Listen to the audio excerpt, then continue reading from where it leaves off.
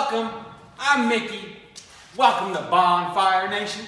And this is the UTV Killer. This is a 1992 Mazda Brawny Bongo. This is considered a micro truck.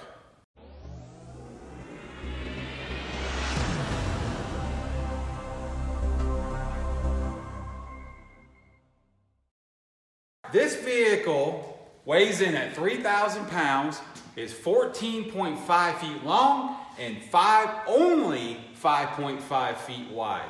It's four-door, four-seater. Now you ask yourself, how could this possibly be better than a Polaris, a Yamaha, a Honda? I'm about to tell you why. Check this out. So not only has it got four doors, it's got heating and air conditioning, windshield, windows, and comes in at around $4,500. This is a 2-liter inline-4 Mazda diesel engine. It puts out 78 horsepower with 95 foot-pounds of torque. It's not a powerhouse, but it will get this vehicle up to 65 miles an hour. Yeah, and one funny thing about this vehicle is it is a right-hand drive, but it has a 5-speed manual transmission, and it starts every time.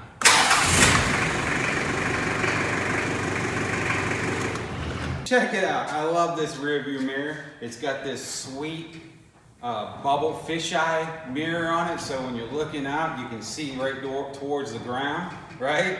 It's kind of cool. And so you're gonna notice something weird about these, and that's all right, because I still like it. The front tire and the rear tire are substantially different, but this is a dually. Look at these little guys, man. They're like this big, but it is a dually, and this is a one-ton truck.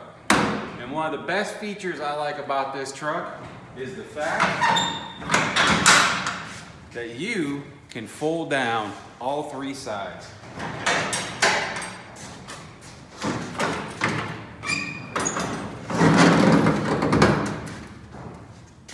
It turns into a flatbed, 1-ton capacity.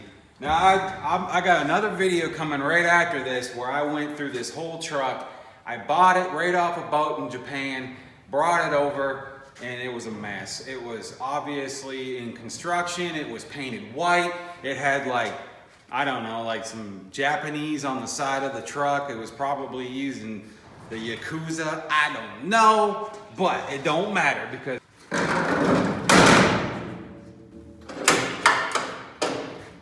now what we got is a UTV killer. This thing on any ranch, on any given day, is gonna outperform a Polaris, hands down. And let me explain why.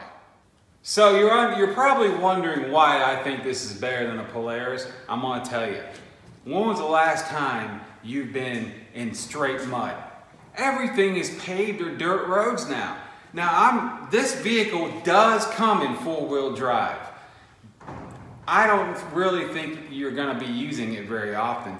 If you live on a ranch or if you live on a farm and you're trying to move hay, you're not cutting across fields, you're sticking to driveways, you're sticking to roads, right? So yeah, the Polaris will go through anything. I've had one. I had to make a choice between this vehicle and the Polaris, and I got rid of the Polaris because I found myself very frequently not actually going off-road. All right, well listen, you guys didn't come here to listen to all the technical details. You came here to see it drive. So let's roll, man.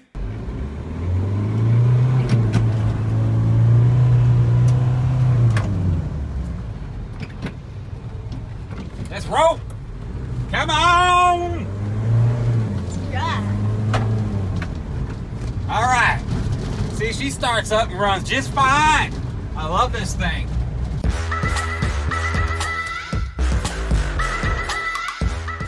And the best part about it is, man, the heater in this thing works great.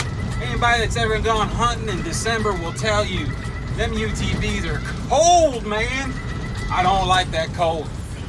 I got me a nice warm truck. Ha-ha!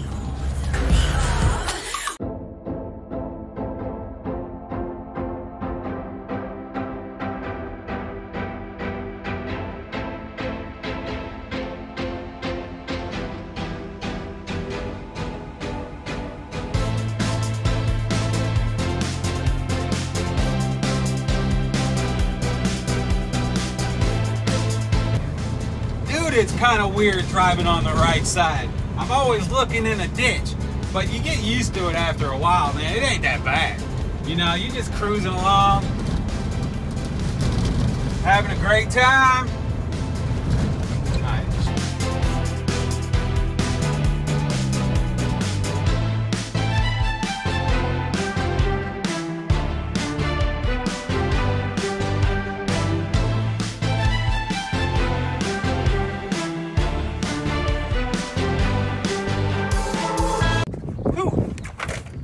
I love this thing. Man, I tell you, you can't beat it. I can throw a ton in the bed of this truck. Hay bales, engines, it don't matter. I put this nice bed liner on there, it'll take the beating. And I can jump in this and fly down the road. And it gets about 45 miles to the gallon. Try to beat that, Polaris. I don't have to worry about it. It's compatible with most mid-90s Mazda pickup trucks. The parts are interchangeable. I can get parts for it, and I'm not paying $500 for a muffler.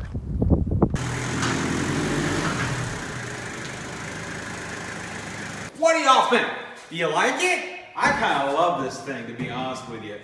And it can be made street legal. Yep, I got tags and insurance on this, which means I can drive it down the road legally. I don't know. Let me know what you guys think in the comments section. And once again, thank you for watching. Enjoy my Bongo Brownie. I love it. You should check it out. Come back next time. We'll have a part 2 where I take this thing right down to the frame, rebuild it, give it some karate, and fix it up kind of what it is now with this nice, I put like a desert tan kind of a, I'm gonna put some canvas on it. It's gonna be sweet. I'm gonna love it. Can't wait to see you guys next time. Until then, peace out.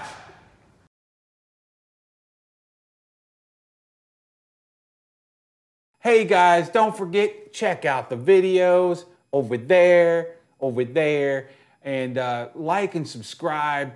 Don't forget the notifications, and let me help this channel grow. I appreciate everybody that came by.